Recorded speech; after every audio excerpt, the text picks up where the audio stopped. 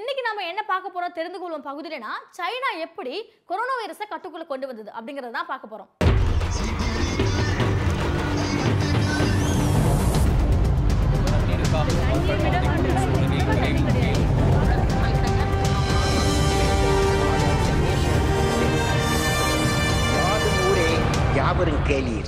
முதல்ல corona virus சைனாவோட Wuhan மாகாணத்துல தான் தாக்குதல் நடத்தி இருக்கு. அங்க இருக்க மக்கள்ல வைரஸ் தாக்குனதுமே அங்க இருக்க அரசுக்கு தெரியல அது எதனால வந்திருக்கு, எதனால இந்த நோய் பரவி இருக்குன்றது அங்க இருக்க யாருக்குமே தெரியல.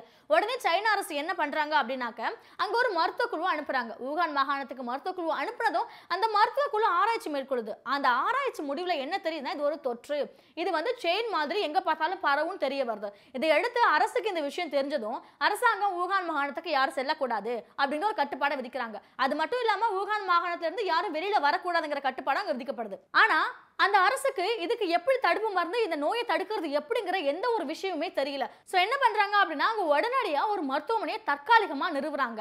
மருத்துவமனை தற்காலிகமா நிறுவப்பட்டு அங்க நிறைய பேருக்கு ட்ரீட்மெண்ட் கொடுக்கறதுக்காக மருத்துவ குழுக்களும் விரைந்து செல்றாங்க. அங்க இருக்க மருத்துவர்கள் எல்லாமே என்ன பண்றாங்கன்னா அவங்க எல்லாம் ஆட்டோமேட்டிக்கா நாங்களே வந்து வரோம், நாங்களே மக்களுக்கு சேவை பண்றோம் அப்படின்னு சொல்லி அவங்க எல்லாருமே வந்துடுறாங்க. சோ அப்படிதான் மருத்துவ குழுக்கள் அங்க அனுப்பப்பட்டிருக்கு. அது மட்டும் இல்லாம 24 மணி நேரத்துல அங்க 12 மருத்துவமனைகள் தற்காலிகமா நிறுவிருக்கு அந்த அரசு. முதல்ல இதை எப்படி தடுக்கலாம் அப்படின்னு சொல்லி முடிவு பண்ணவங்க யாரும் எங்கேயும் போகக்கூடாதுன்னு சொல்லி உத்தரவுகளை பிறப்பிச்சு ஒவ்வொரு எல்லையிலையும் போலீஸ் ஆபீஷியல்ஸை நிறுத்துறாங்க. அவங்க எல்லாருமே வந்து யாருக்கு வைரஸ் பரவல் இருக்கு, யார் வந்து எங்க போயிருக்காங்க, யார் வூஹான் மாகாணத்துல கான்டாக்ட்ல இருந்தாங்க, யார் அங்கெல்லாம் போயிட்டு வந்தாங்கன்ற டிராவல் ஹிஸ்டரி எல்லாத்தையும் எடுத்து அவங்க எல்லாரும் பத்தியும் டீடைல் தெரிஞ்சுக்கிட்டு அவங்களுக்குலாம் வைரஸ் பரவி இருக்கா அப்படிங்கிறத கண்காணிக்கிறாங்க. அப்படி வைரஸ் பரவுதல் இருக்கா அப்படின்னா அவங்க எல்லாரையும் உடனடியாக மருத்துவமனைக்கு கொண்டு போய் அவங்க எல்லாருக்கும் சிகிச்சை அளிக்கப்படுது.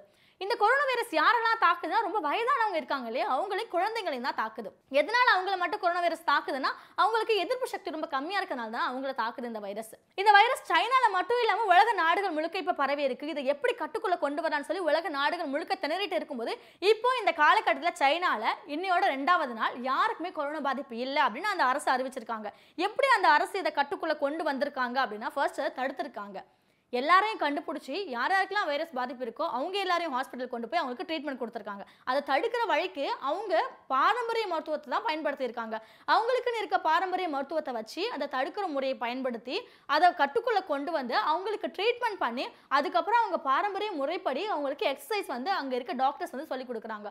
ஸோ இப்படிதான் படிப்படியா அந்த மருத்துவம் பயன்படுத்தி அங்க இருக்க மக்களுக்கு கொரோனா வைரஸை கட்டுக்குள்ள கொண்டு வந்து இப்படிதான் படிப்படியா அங்க கொரோனா வைரஸ் தாக்குதலை அந்த அரசு கட்டுக்குள்ள கொண்டு வந்திருக்கு.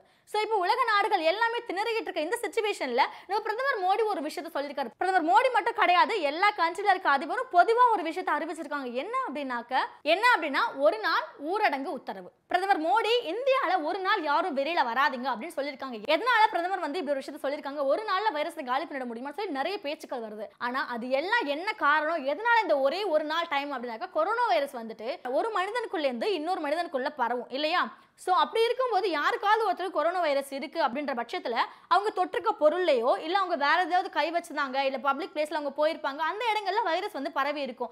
அந்த வைரஸ் வந்து மத்த மனிதருக்குள்ள பரவுனா மட்டும்தான் அந்த வைரஸால உயிர் வாழ முடியும். அப்படி இல்லைன்னா அந்த வைரஸோட ஆயுட்காலம் 12 மணி நேரம். அதனாலதான் இந்த ஒரு நாள் ஊரடங்கு உத்தரவு. இந்த ஒரு நாள் ஊரடங்கு உத்தரவுக்குள்ள மக்கள் எல்லாரும் வெளியில வராம வீட்டுக்குள்ளே இருக்கும்போது பொதுவெளியில இருக்க வைரஸ் எதுவுமே எந்த மனிதனையும் பாதிக்க முடியாது, எந்த மனிதனுக்குள்ளேயும் தாக்கத்தை ஏற்படுத்த முடியாததுனால அந்த வைரஸ் வந்து இறந்துடும். இதனால தான் இந்த ஒரு நாள் ஊரடங்கு உத்தரவு கொண்டு வந்திருக்காங்க. சோ அடுத்த 3 வாரங்கள் நமக்கு ரொம்ப முக்கியமான வாரங்களா இருக்கும். வைரஸ் எல்லாத்தையும் பொதுவெளியில இருக்கிறத வந்து அவங்க தவிர்த்துட்டாங்க. பொதுவெளியில இருக்க வைரஸ் இறந்து போறதுக்கான வாய்ப்புகள் தான் இந்த ஊரடங்கு உத்தரவா கொடுத்திருக்காங்க. இதுக்கு அடுத்தது என்ன நடக்கும்னா அடுத்த 3 வார காலங்கள் வந்து நம்ம ரொம்ப பாதுகாப்பா இருக்க வேண்டிய தரணும். இப்போ யாருக்கெல்லாம் வந்து வைரஸ் பாதிச்சிருக்கு, அவங்க யார் கூடலாம் கான்டாக்ட்ல இருந்திருக்காங்க, அவங்க யார் கூடலாம் கான்டாக்ட்ல இருந்திருக்காங்க அப்படிங்கிற டீடைல்ஸை எடுத்து அவங்க எல்லாருக்கும் மருத்துவமனையில ட்ரீட்மெண்ட் கொடுக்கணும். அவங்க எல்லாரையும் அப்சர்வேஷன்ல வைக்கணும், அவங்க எல்லாருக்கும் டெஸ்ட் எடுக்கணும். ஸோ இதுக்கப்புறம் தான் இந்த கொரோனாவை முழுமையா நம்மளால எதிர்கொள்ள முடியும். இதுக்கான ஒரு வழிமுறை தான் இந்த ஒரு நாள் ஊரடங்கு உத்தரவு. இப்படிதான் சைனாவும் கொரோனா வைரஸ்ல இருந்து எதிர்த்து மீண்டு வந்திருக்காங்க. ஏன்னா அவங்களும் வந்து ஊரடங்கு உத்தரவு மட்டும் இல்லாம வீட்டை விட்டு யாரும் வெளியில வரக்கூடாது அப்படிங்கிற ஒரு விஷயத்தை அங்க பிறப்பிச்சிருந்தாங்க. அது மட்டும் இல்லாம அவங்க என்ன பண்ணாங்கன்னா அப்படின்னா மக்கள் எல்லாரும் வீட்டுக்குள்ளே இருக்கிறதுனால அவங்களுக்கு உணவுகள் தேவைப்படும், காய்கறிகள் தேவைப்படும் இல்லையா, அது எல்லாத்தையுமே வீட்டுக்கே போய் அந்த கவர்மெண்ட் சர்வ் பண்ணிருக்கு. ஸோ இதன் மூலமா அவங்க யாரும் வெளியில வரதுக்கான எந்த ஆப்பர்ச்சுனிட்டியும் அந்த கவர்மெண்ட் கொடுக்கவே இல்லை.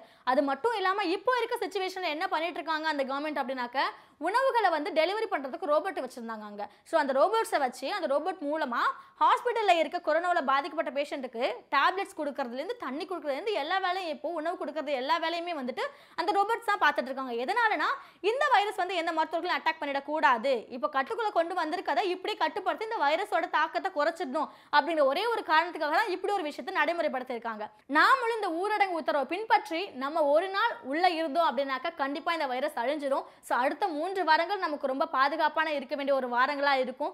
நிச்சயமா நம்ம எல்லாரும் கவர்மெண்ட்டுக்கு சப்போர்ட் பண்ணோம் அப்படின்னா அந்த கொரோனா வைரஸ் தாக்கத்திலிருந்து சீக்கிரமா மீண்டு வரலாம்.